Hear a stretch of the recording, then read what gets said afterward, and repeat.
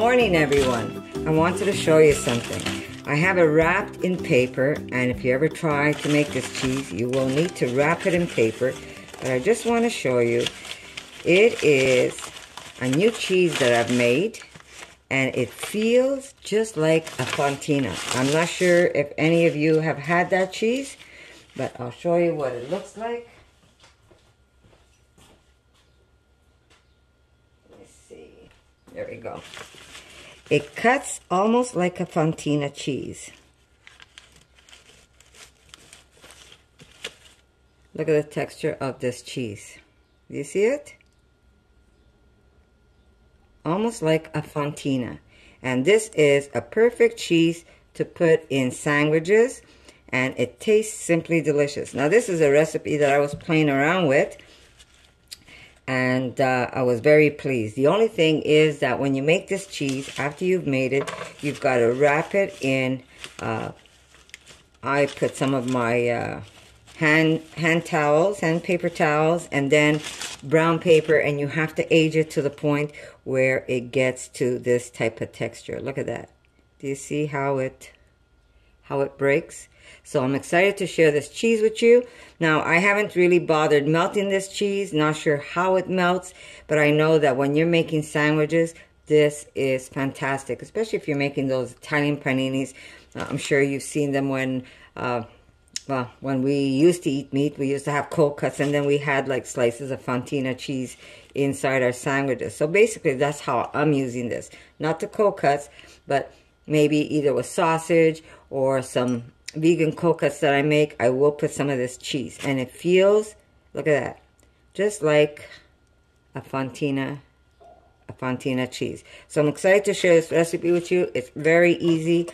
And you also end up making a rind when you leave it wrapped in when you leave this cheese wrapped in paper. As it ages, it makes a nice rind on the outside of the cheese, and the inside is just delicious. Now, I only had a small piece left, so I said I better show them before I end up eating up all this cheese. And look how thin you could actually slice this cheese when you make this this one cheese that I'm going to be showing you.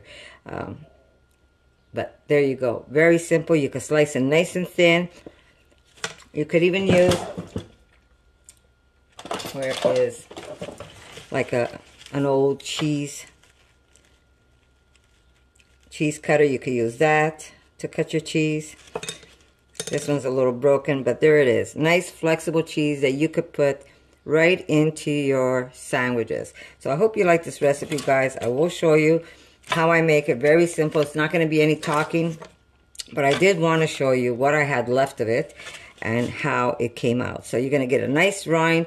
The only thing is that you have to let it absorb the liquid when you make this cheese. After it's made, you let it cool off, and then you're going to wrap it with some paper towels. And if you don't have paper towels, just some brown paper is perfect. And if the paper gets wet, just change it up and then let that age. It's been aging for over 2 weeks, easy over 2 weeks. Mind you, we were also eating this cheese when it wasn't as done, because you want it to get to this texture. And the trick is to have patience to wait. And I don't have that much patience when it comes to food, especially my grandkids are over and they say, Nana, give me some cheese. I just cut it in cubes for them, and they just pop it in their mouth with some apple. So, but yes, we ate most of this cheese before it got to the stage that I wanted to show you. And then I got busy doing other things, and I never got to show you this recipe. But yes, I'm excited to share this recipe with you. And believe it or not, guess what? This recipe is made with potato. Yes, I said potato. So there you go. Delicious. I still have to work on that Fontina taste, but the texture is like a Fontina cheese, and it's very, look at this. You see this cheese? Like, it doesn't even, it's nice and elasticy, but very good. So there you go, guys. I hope you're going to be excited about this cheese, and I hope you try it out, and then you have to come back and let me know what you think. And it almost feels like a Swiss cheese. No, not really. more like a Fontina cheese. I'm not sure if you've ever had it, but really, really nice cheese for cold cut sandwiches and just to cut up in cubes for your kids to eat. And there you go. So I'm excited to show this, and unfortunately my video is going to be a no talk video, but I did enough talking for you right now to tell you what it's like. So there you go. I'm going to have this later, but I will wrap it up. I'm working also on a different cheese, a little different than this one, but still again made with potato. I'll show you. Now these aren't cheeses that are because we do cook this, so it won't, your probiotics really won't do much. But I try to change up the recipe. I'm not as crazy, I mean, I'm still eating it because it's delicious.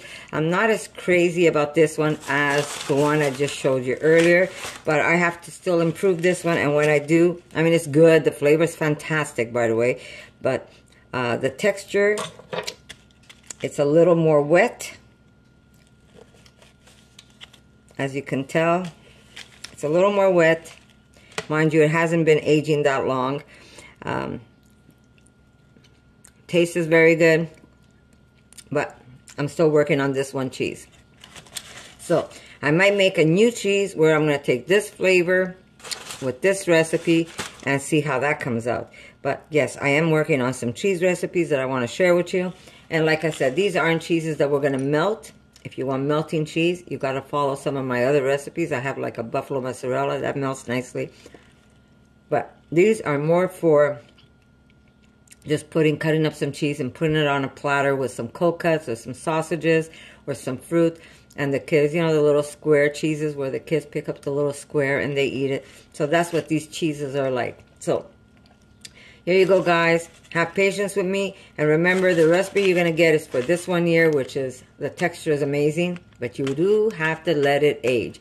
When I say age, is the moisture has to come out of it. So you do have to wrap it in brown paper. So if you don't have any brown paper, maybe you could get some paper bags. You could put it in there. And then keep it in the fridge. And keep checking that cheese.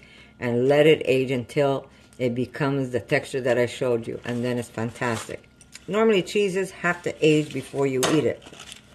This one is going back into the drying board. As you could tell, I'm still eating it. It's good, but I'm not crazy about the texture like I am with this one. So right now, the one I will be showing you, this one I will alter up before I share that recipe. And the one I will be showing you is this one. Unfortunately, there's hardly anything left because everybody ate it and they loved it. But there you go. A nice rubbery cheese like the ones that you normally buy at the store. Perfect summer day with some fruit for the kids, some apples, some cute cheese. Perfect. Or just great to put in sandwiches. So this is the one I'm going to share with you. And if you try it, guys, come back, leave a comment, let me know how you like it. And guess what, guys? I'll see you in the next video.